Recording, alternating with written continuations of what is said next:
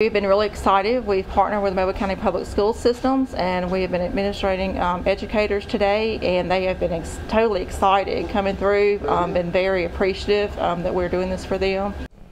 Well, thanks to that partnership with Mobile Infirmary, Mobile County Public School employees getting their first dose of the COVID vaccine today.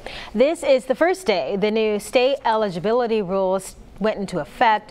People 65 and older, those in certain high-risk occupations, are now able to get the vaccine. And also this week, the federal government is starting to ship COVID vaccines directly to pharmacies in the first phase of a public-private partnership to expand access to more Americans.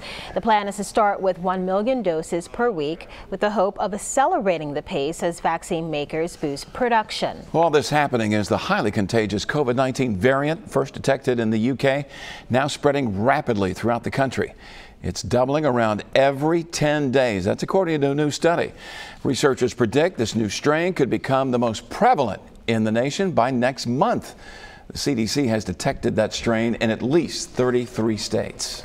If you have questions about whether you're eligible for vaccination or you're trying to make an appointment to get the shot, the Alabama Department of Public Health is helping with that, launching an online site with everything you need to know. We have a link to that on our website, fox10tv.com.